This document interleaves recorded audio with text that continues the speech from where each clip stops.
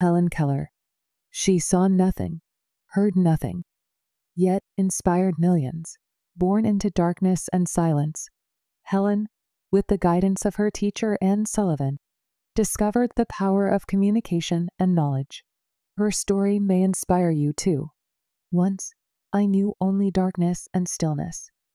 My life was without past or future. But then, a little word from the fingers of another person fell into my hand. In that moment, my heart opened to the wonder of living. These are the words of Helen Keller, a woman who found light in a world of silence and darkness. This is her story. Helen Keller was born on June 27, 1880, in a small town in Alabama, USA. She was a bright, healthy baby, full of curiosity. Her parents, Captain Arthur Keller and Kate Adams Keller, adored their lively daughter. But when Helen was just 19 months old, a sudden illness changed everything. Doctors didn't have a clear diagnosis for Helen's illness. Today, experts believe it was likely scarlet fever or meningitis. For days, Helen's fever raged, and her family feared for her life. Miraculously, Helen survived. But her parents soon noticed that something was different about their little girl. After recovering from her illness, Helen's mother, Kate, noticed changes in Helen's behavior. She no longer responded to sounds or voices, and she didn't react to visual cues. Their worst fears were confirmed. Helen could neither see nor hear. The illness had left her both blind and deaf. For Helen, this was the beginning of a world filled with silence and darkness. Trapped without language or understanding, she was frustrated and isolated. She felt lost and angry, unable to express her feelings or understand those around her. The young girl's world had become a prison. As Helen grew older, her frustration grew with her. She would throw tantrums, scream, and smash objects around her. She had no way to communicate her needs, and her family didn't know how to reach her. Helen was a bright child, but she was trapped in an unbreakable silence. By the time Helen turned 6, her family knew they needed help. They learned about an institute for the blind and decided to travel there, hoping for guidance. The doctors at the institute confirmed that Helen would never regain her sight or hearing. But one doctor suggested something hopeful. Helen could learn with the right teacher. This advice led the Kellers to Anne Sullivan, a young woman who had experienced blindness herself. Anne had lost most of her vision as a child, but later regained some sight through surgery. She understood the challenges Helen faced. Anne agreed to become Helen's teacher. She moved into the Keller household, determined to help Helen break free from her world of silence. Anne Sullivan was only 20 years old when she met Helen, but she was wise beyond her years. She saw Helen's potential and understood that her anger came from frustration. Anne was determined to teach Helen language, the key to communication. She began with the simple yet powerful idea of teaching Helen words through touch. Anne started by spelling words into Helen's hand, a technique called manual alphabet. She would place Helen's hand in hers and trace letters with her finger. The first word Anne taught her was doll.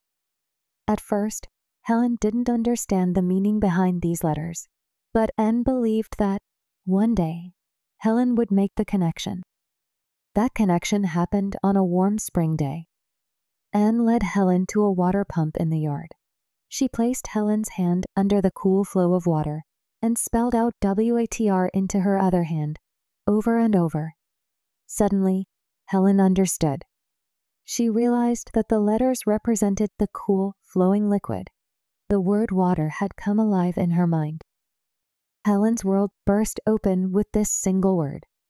She wanted to know the names of everything around her. She touched objects, plants, and people, eagerly asking Anne to spell out each name.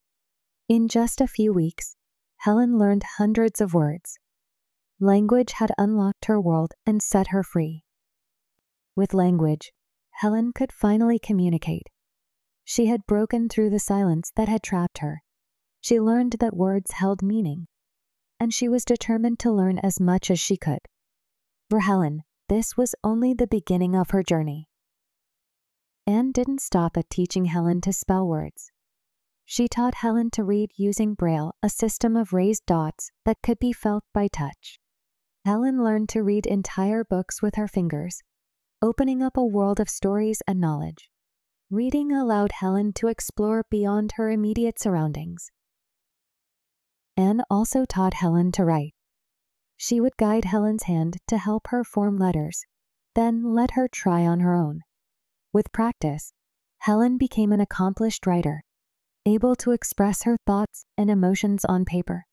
Writing became Helen's way to share her mind with the world. By the time Helen was 10 years old, she had achieved another incredible breakthrough. She learned to speak. Using a technique called Tadoma, Helen learned to feel the vibrations of someone's throat and lips to mimic sounds. This accomplishment was almost miraculous, considering she couldn't hear her own voice. In 1900, Helen entered Radcliffe College in Massachusetts, USA.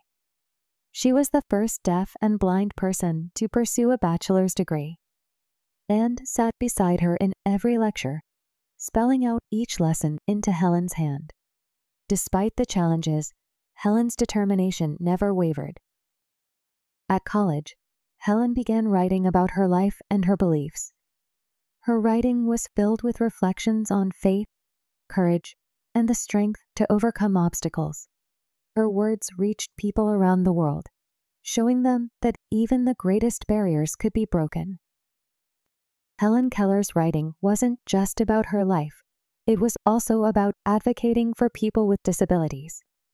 She wanted the world to see that blindness or deafness didn't mean a lack of intelligence or potential.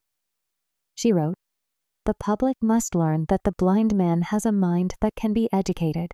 Helen soon became an advocate for the disabled, using her platform to fight for their rights. She believed that everyone, regardless of ability, deserved education, employment, and dignity. Her advocacy would change the lives of thousands, inspiring new laws and policies around the world. Helen's activism didn't stop with disability rights. She was deeply concerned about social justice, poverty, and women's rights.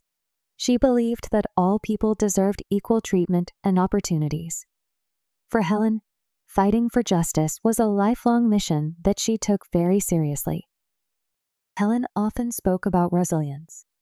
She once said, "The world is full of suffering, but it is full also of overcoming suffering."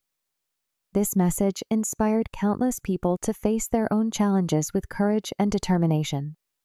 Helen's words became a beacon of hope for anyone struggling. Throughout her life, Helen Keller received numerous awards and honors. She was recognized by governments, universities, and organizations around the world. But she remained humble, always focused on her mission to bring positive change. For Helen, the greatest reward was seeing her work improve the lives of others. In her later years, Helen continued to write, give speeches, and advocate for the rights of the disabled. Even as her health began to decline, she never lost sight of her purpose. Her words and actions inspired a new generation of dreamers and activists. Helen Keller's legacy goes beyond her personal achievements. She showed the world that disabilities don't define a person's potential. She helped change society's perception of blindness and deafness, proving that people with disabilities have unique gifts to offer. Helen's life was one of constant growth and learning. Even in her final years, she continued to seek knowledge, inspire others, and stand up for those who couldn't stand up for themselves. Her story is a testament to the power of resilience, compassion, and friendship. Helen Keller passed away peacefully in 1968 at the age of 88. She left behind a legacy of courage, compassion, and social change. Her work paved the way for others, making the world a more inclusive place for people with disabilities. Today, Helen Keller's words continue to inspire people around the world. She once said, "True happiness is not found through helping yourself, but through faithfulness to a good purpose. The best and most beautiful things in life cannot be seen or touched. They are felt in the heart." Thank you for watching. Helen Keller's journey reminds us of the strength we all have within. What did you think about Helen's story? Share your thoughts in the comments below. If you enjoyed this video, please like and subscribe for more inspiring stories. Each like and subscription motivates us to bring more content that can make a difference. Thank you for your support, and see you in the next video.